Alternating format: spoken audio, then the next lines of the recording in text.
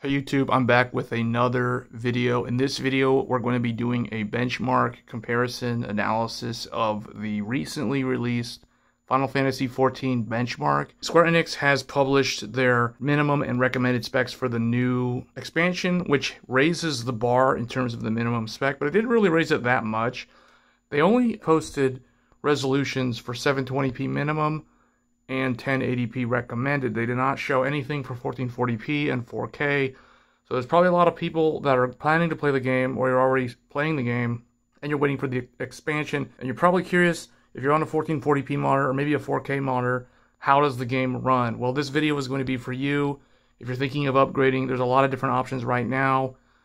Tests are done out of box stock settings in terms of GPU, so no overclocking on the GPUs, no undervolting, none of that stuff. Same goes for the CPU. The score ranges according to Square Enix. This is from their official website for the benchmark. If you score over 15,000, that is considered extremely high performance. That basically means you can max all the settings at whatever your monitor's native resolution is. You don't need upscaling or anything like that. Now, once we get below 8,000, that's where you can encounter issues. It's going to either mean that your GPU is not powerful enough or your CPU is not powerful enough. So keep that in mind. A lot of people seem to think that the graphics card is everything, and that's not true, especially with MMOs. MMOs tend to be very CPU heavy, especially in places like Limsa Lominsa. Just use that as an example. Basically a city with lots of player characters running around. That is when you will see FPS drops. When you see that happening, that means your CPU is the bottleneck, not the graphics card. So with that being said, here are the results for the benchmark. I tested 1440p and 4K, but 4K, we'll get into that in a little bit. I feel like most people that are wanting to play this on PC are probably going to be playing it on the 1440p resolution or 1080p. The good news is that all the GPUs shown here kind of pass, with the one exception being the GTX 1080 for 1440p. So what do I mean by that? If we show you guys the numbers, here are the average and the minimum frame rates for this game at 1440p. The only GPU on this list that failed to average above 60 FPS was the ancient GTX 1080. Keep in mind, this is a GPU from 2016. It's literally about to be 8 years old next month. For those of you that are on like an RTX 20 series GPU, so the 2060 Super actually is very similar to the GTX 1080. So if you're on a 2060, if you're playing the game at 1080p, you'll be totally fine. You don't have to worry at all. 1440p and above is where things become a problem. A lot of GPUs seem to pass though, like an RX 5700 XT. That's kind of like a 1080 Ti by today's standards. It's more like a 2070 Super and a 2080. It's kind of like in that ballpark. You can think of the RX 7600 and the Intel Arc A750, which I also did include.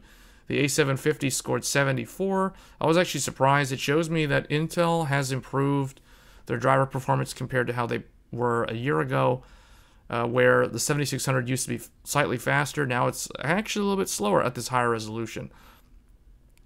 But all the mid-range 70 class, 70, and the 3070s, the 6700, 6700 XT, you guys can see that's going to be fine, averaging around in the 80s to 90, somewhere in there.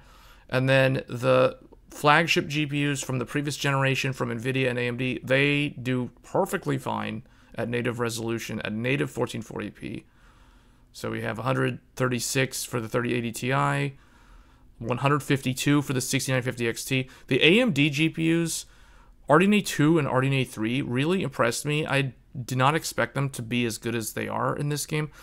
If you compare the Endwalker benchmark and all the older benchmarks, the NVIDIA GPUs historically do better than the AMD ones, but in Dawntrail, with all the changes that the dev team made to the graphics, the AMD cards have really done well. The 7900 XT in particular, that is quite a bit better than the 3090 Ti. The 3090 Ti is kind of like a 4070 Ti or Ti Super for those wondering in terms of like what's the 40 series going to look like on this chart. So you look at the 3080 Ti and the 3090 Ti. Those are kind of the results for the 4070 Ti, 4070 Ti Super equivalents. So RTX 4080 Super 185. That one surprisingly disappointed me because I did not expect it to score as close to the 7900 XT. I thought it was going to be closer to the XTX. But the XTX, it broke over 200 FPS, which is very, very impressive considering AMD typically has trailed NVIDIA at the price point in Final Fantasy XIV specifically. I want to stress this point, in Final Fantasy XIV. This is not true for other games. And then, of course, the 4090 is complete overkill for 1440p. So, moving on to 4K. 4K is where I kind of removed a lot of GPUs that didn't make it. So, probably a 6800 XT or a 3080 can also handle this game at 4K resolution, native resolution. But this is where I drew the line. So, the minimum I tested was the flagship of AMD's previous generation, so the 6950 XT, you know, that one, and then the 3080 Ti. Those two are kind of rival GPUs back in the day. And then 3090 Ti is sort of, it's NVIDIA's former flagship, and that one goes toe-to-toe with AMD's second fastest current GPU, the 7900 XT. And then everything at the top is still like well optimized for the game in terms of how much money you're spending. So here are the final numbers. So the RTX 4090 can push 138 frames per second despite the new graphics improvements and higher system requirements for the game. It still is really, really good for 4K. This is why I say that this is a 4K graphics card. So the 7900 XTX impresses me in this title. 105, that's very good. It beats its rival despite the super refresh. The 4080 Super is still slower than the 7900 XTX at 4K resolution. And then the 7900 XT and the 3090 Ti, they look like rivals as expected. They're kind of close together, 85 and 84. And then the 3080 Ti and the 6950 XT. 3080 Ti comes back and has a slight lead over the 6950 XT. So 6950 XT wins in 1440p against the 3080 Ti, but loses slightly at 4K resolution. So, final thoughts. Most mid-range GPUs can handle Dawntrail at 1440p. So what that means is that if you're still playing at 1080p and you have a GPU like a 2060 or maybe a 3060 or a Radeon 6000, like a 6700, a 5700, all those GPUs can handle this game at 1080p just fine. The 1440p results speak for themselves.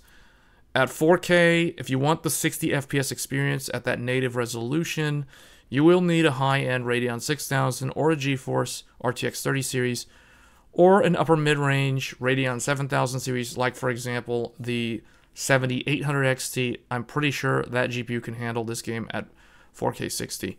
Although that is where I would consider kind of the entry point to 4K for this game. And then the GeForce 40 series, like an RTX 4070, would be kind of that entry level baseline for 4K 60. The game doesn't really change CPU requirements.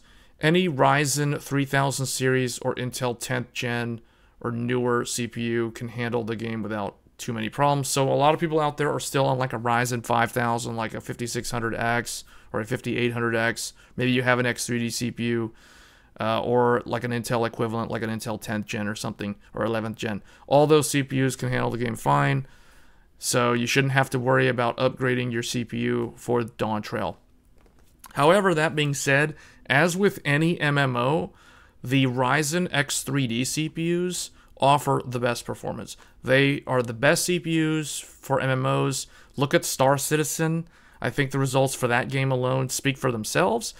So with that being said, these are my performance numbers. Hope you guys found this content useful if you're planning to play Dawntrail later this summer. And let me know your thoughts in the comments below, and I will catch you guys next time. Thanks.